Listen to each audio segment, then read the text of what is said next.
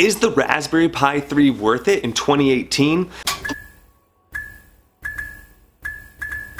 The NES Classic came out, the SNES Classic came out, the N64 Classic is soon to come out. We've had plenty of other single board computers come out, and here we are, multiple years later, the same board, the Raspberry Pi 3, only running that 1.2, 1 gigabyte of RAM.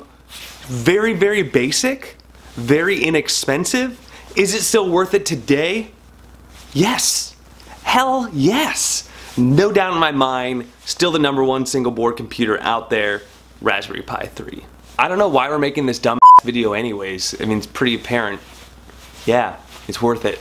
Yes, people do make videos on the Nintendo Switch and the Xbox and the PlayStation and pretty much every single other device and ask if it's still worth it.